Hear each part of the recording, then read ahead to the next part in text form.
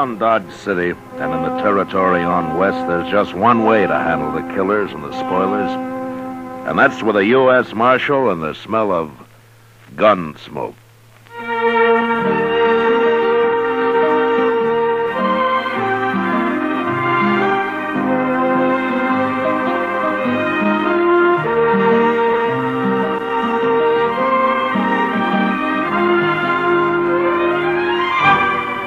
Gunsmoke, the story of the violence that moved west with young America. The story of a man who moved with it. Matt Dillon, United States Marshal.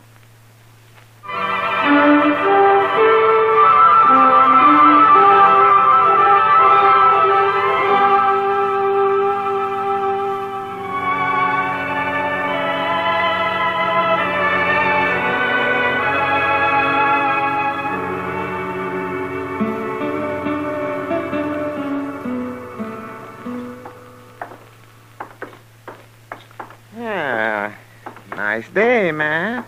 The wind's gone down anyway. It sure was blowing last night. Where were you, Doc? Out at the Caldwell place. Mrs. Caldwell's expecting. Still?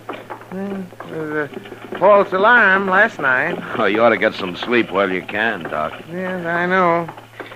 That's right where I'm headed. Doc Adams. Oh, hello, Roof. I've been looking for you, Doc. Matt, this is Roof Tucker, Sheely Tucker's son. Oh, hello, Roof. We ain't met before, Marshal. No. How's Sheely these days? He's just like ever. But it's Ma I come to get Doc for. Well, what's the matter, Roof? She swallowed a nail, Doc, and it's hurting her bad. Swallowed a nail, did she? How'd she do that? I told her not to, but she was fixing the chicken house anyway, and she had some nails in her mouth. Oh, you say it's hurting her? It's her stomach. She's got a terrible pain in her stomach. Oh, that's bad. I'll ride out with you right away, Roof. As soon as I get my tools, may have to operate. You know Pa, Doc. You know how he is. Oh, yes, I forgot about him. Sheely doesn't like doctors, does he? He hates them. But he ain't there now. He's been out on the prairie the last couple of days. Oh? When'll he be back? I don't know for sure. But Ma said to get you anyway. She doesn't want to die. Sheely'd cause trouble if he found me there, wouldn't he? He sure would. He'd beat you half to death. Well, maybe I better ride out with you, Doc, just in case Sheely comes home while you're there. Good idea, Matt. I think you better. Yeah, Roof, go over to the Olafraganza and tell Chester I want him to go with us, will you? Sure, Marshal.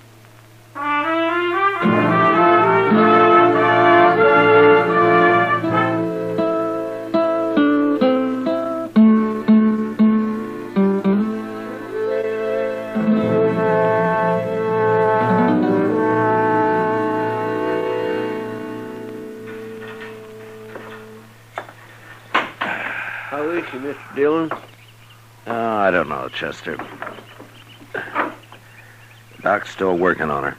Well, there's no sign of Sheely anyway. Well, that's some help. What's the matter with a man like that, Mr. Dillon? Hating doctors the way he does? I don't know, Chester. Probably there weren't any doctors around when he was young.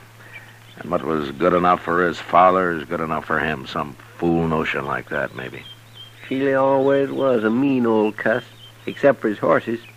He's always treated horses like they're human. Did you ever notice that? Sheely isn't really a bad man, Chester. He's just ignorant and prejudiced because of his ignorance. If he'd have been here, he'd let Miss Tucker die rather than have Doc operate on her. Yeah, probably. Well, that's bad. To me it is. Maybe if Doc saved him someday, he might get over his ideas. Old Sheely's never had a sick day in his life I know of. Oh, Doc, you all through? Huh? Oh, yes, I'm all through, Matt. How is she, Doc? Yeah. She's dead. Dead? I guess her heart couldn't take it. I don't know. I had to operate, though. She'd have died sure if I hadn't. Oh, it isn't your fault, Doc. You did all you could. I know, but I always feel maybe if I'd have done it better, things like this wouldn't happen. You're not to blame, Doc. You, want me to tell Ruth? Yeah, I've already told him. He's in there with her. Oh, how'd he take it? Yeah, he didn't say a word, Matt. Well, we better be getting back to Dodge, I guess. Yeah, you must be plumb wore out, Doc. Yeah, I am. Doc, Hey? Yes, Ruth. and you too, Marshal. You're going to have to help me. Well, we'll help you, Ruth. What is it? It's about Pa. I don't know what to tell him when he comes back. Hey, that's right. I kind of keep forgetting about him. Just tell him the truth, Ruth. Doc tried to save your mother, but he wasn't able to. Nobody could have. You don't know Pa very well, I guess. He just won't stand for it. Well, there's nothing he can do about it now. It's all over. Not for him, it won't be. What do you mean, Ruth? Oh, when Pa says a thing, he means it. And he said none of us was ever to go near a doctor. Ruth, do you agree with your pa's thinking? No. And neither did Ma. But we didn't dare cross him when he was around anyway. I'm afraid of him, Marshal. You'll have to stay here and tell him. Yeah, well, I can't stay. I have to get over to the Caldwell place. That baby's due any time now. But you can't go. All right, Ruth, all right. I'll stay here till he comes back. Chester, you better ride into town in case anybody's looking for me, huh? All right, sir, Mr. Dillon. Yeah, it's a funny thing how a doctor can lose one life and maybe bring another into the world all on the very same day. Yeah. Come on, Chester. We can ride partway together.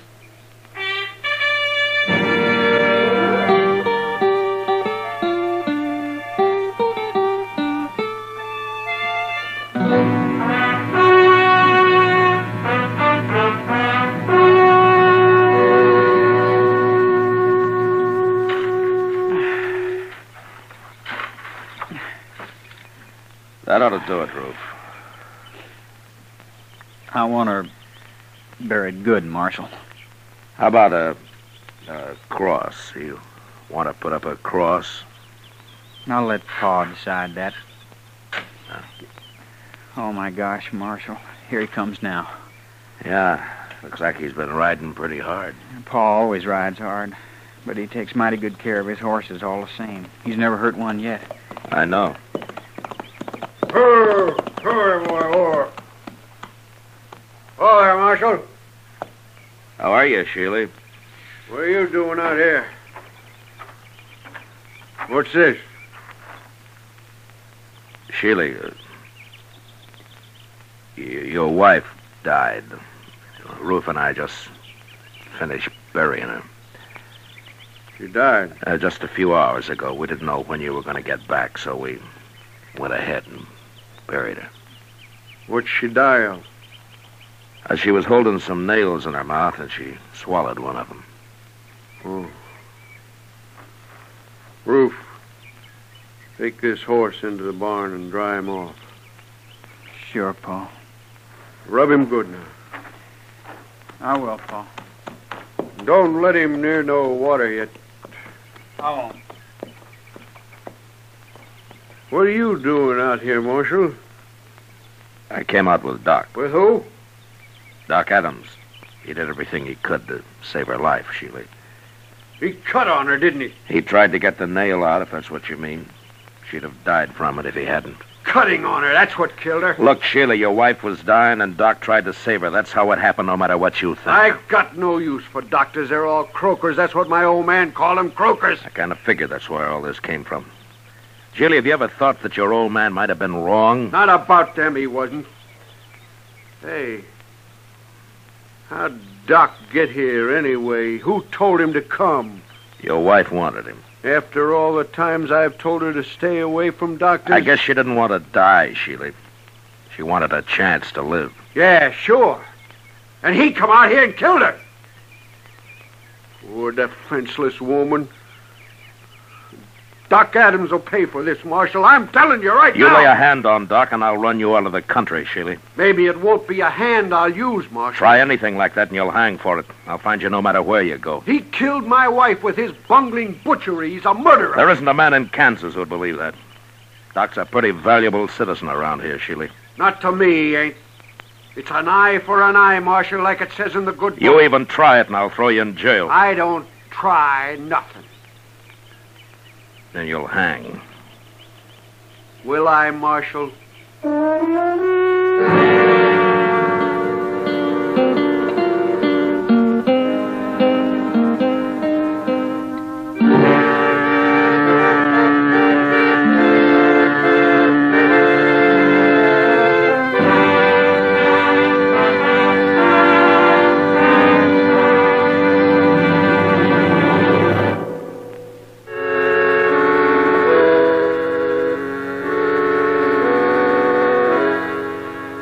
I left Sheely Tucker standing by his wife's grave, and I rode back to Dodge. There was no use trying to convince the man that doctors aren't bunglers and murderers. I figured he'd have to experience the truth himself somehow. And there wasn't much chance of that, the way things stood. But what really worried me was his threat to get Doc. Ordinarily, Sheely was peaceable enough, but there was no telling what he might do now. Doc stayed at the Caldwell place that night and the next day, too. I thought he'd be safe there, and I didn't worry about him till the next evening. Kitty and I were having supper at the Dodge house. Matt, for a town that lives on the cattle trade, you'd think we'd be able to eat decent steaks. You should have had the prairie chicken, Kitty. It didn't have to walk all the way from Texas. That steak I had got carried. It was too old to walk. I've never eaten prairie chicken, Matt. What's it taste like? Oh, a little chicken and a lot of prairie. If I didn't know you better, I'd say you've been drinking. If I know you, you'll order steak next time anyway. I don't give up easy, Matt. Yeah, I know. Remember it, then. Sure. You don't know much about women, do you, Matt? Well, I'm learning. Yeah. But at the pace you've set, I'll be in my grave before you're out of first grade. Well, it took me 10 years to learn how to handle a six-gun. Well, that's the nicest compliment I've had all day. Drink your coffee. I gotta get out of here. Yes, sir, Mr. Dillon. Oh, here's Doc. Hello, Matt. Kitty. How's Mrs. Caldwell, Doc? Yeah, gave birth to a 12-pound boy this afternoon. Ah, that's fine. Yes. That's not what I came to talk about, Matt. Somebody tried to shoot me on the way back from the Caldwell place. What? Who was it, Doc? Yeah, I didn't see him, and since I didn't have a gun, I rode straight ahead. Fast. Where'd this happen? Yeah, about a mile the other side of the grove. I should have come out and ridden back with you, Doc. You should have, huh? Well, then, you know something about this. Yeah. Sheely Tucker, huh? He came back after you and Chester had left, Doc. He made some threats. Yes, I might have known it. But I'm not going to be a target for Sheely every time I go on a call in the country. I'm going out and see him, Matt. We'll have this out face to face. I don't think you can change his mind, Doc, but I'll go with you. And if he admits shooting at you this afternoon, I'll bring him back to jail. Maybe I'll bring him back anyway. Well, I should hope so. People around here'd be in an awful fix without Doc. Well, then there's me too, Kitty. Oh, sure, Doc. I was thinking of you. We'll ride out in the morning, Doc. Yeah, good.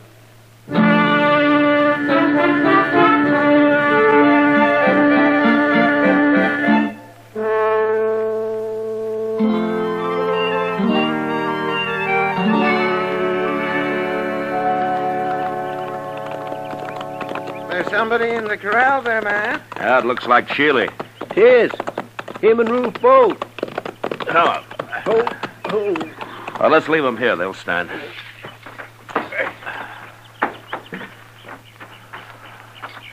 I got a horse tied down in there, Mr. Dillon. He's down, Chester, but he isn't tied. No, by golly, he ain't. Oh, say, look at that. Yeah, broke his leg. Now, that's too bad. Well, here we are. Doc, I'll go first in case Sheely gets excited. Oh, all right, Matt. Yeah. Go ahead, I'll close it.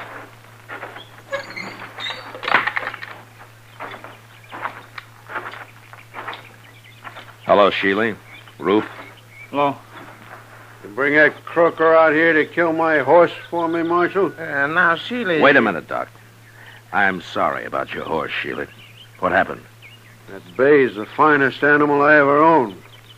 I was just topping him off when he fell and busted his leg. I'll blame it. Gee, that's too bad. It sure is. Ruth, go on up to the house and fetch me my rifle. Okay, Pa. Terrible thing to lose a horse like this. Sheely, if you like, I'll do the shooting. Oh, thanks. I'll kill him myself. It's my job. You know, it's a funny thing. We always shoot a horse if it breaks a leg, but we wouldn't think of shooting a man when he does. You croakers got other ways of getting rid of people. Yeah, I'll overlook that, Sheely, but I'll tell you something. I don't want to hear nothing from you. Well, you like that horse, don't you? Of course I do. Well, then, don't shoot him. What? Well, look, Sheely, that horse is done for anyway, so it won't hurt to let me try to fix his leg the same way I would a man. It just might work. You mean put a cast on him? I do. I never heard of putting a cast on a horse, Doc. Yeah, neither have I. It's crazy. I don't like it. It's up to you, Sheely. Well, I wouldn't have let you near my wife if I'd been here. Why should I let you fool with my horse? All right. All right, Sheely. Shoot your horse, and I'm taking you back to Dodge. What for? You're going to jail for trying to kill Doc yesterday. At least that's what Doc told me. Yeah, now, Matt, I didn't exactly Shut up, say... Doc. I ain't going to jail. I can't... Yes, you are. Unless maybe Doc changes his mind about charging you with attempted murder. Then I couldn't put you in jail. Oh? Yeah, no. No, yeah, he couldn't then.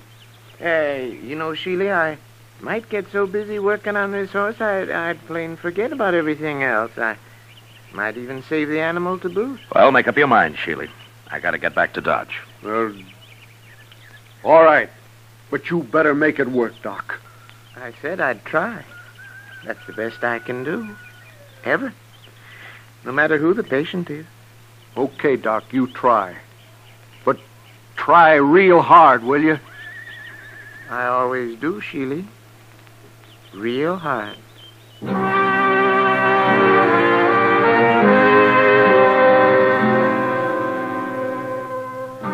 Chester and Ruth made a fast trip into Dodge for a plaster of Paris and some muslin to go under it.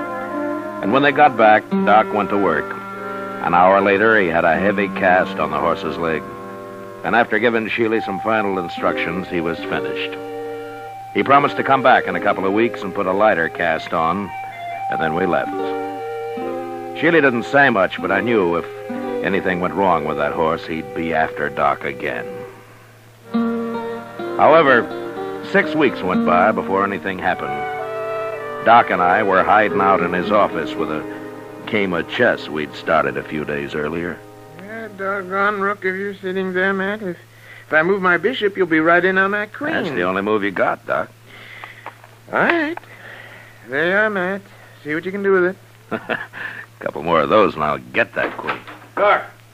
Well, hello, Sheely. Doc, I've been looking everywhere for you, blast you. Why'd you put a sign on your door saying you were out? How come you're wearing a gun, Sheely? Man, it'd be a fool not to wear a gun in this town, Marshal. You'd be a worse fool to try to use it. Don't rile me. I'm in a bad enough temper already. What's wrong, Sheely? How's your horse? My horse is tied up right outside, Doc. What? Yeah, I took that second cast off myself. Then I rode him in here. Of course, I took it easy with him, Doc, real easy. And he ain't even limping. Well, what do you know? By heaven, it worked. Oh, that's fine, but what are you so heated up about, Sheely? Well, you'd be heated up too, Marshal. If you've been carrying a rotten tooth in your jaw as long as I have. You mean you're looking for a doctor, Sheely? I'm man enough to admit it, Marshal. Well, now, Sheila.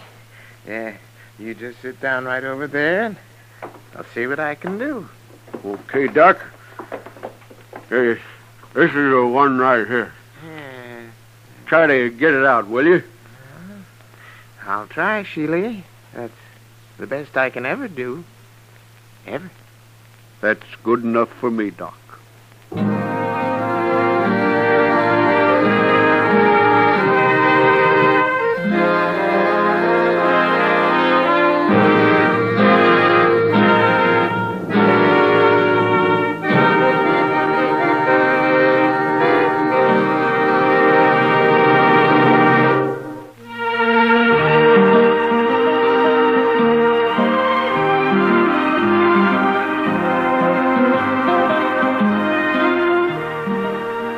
Gunsmoke, under the direction of Norman MacDonald, stars William Conrad as Matt Dillon, U.S. Marshal. Tonight's story was specially written for Gunsmoke by John Meston, with music composed and conducted by Rex Corey. Featured in the cast were Sam Edwards and Tom Tully. Parley Bear is Chester, Georgia Ellis is Kitty, and tonight Paul Frees played Doc. Ken Peters speaking. Join us again next week as Matt Dillon, U.S. Marshal, fights to bring law and order out of the wild violence of the West in Gunsmoke.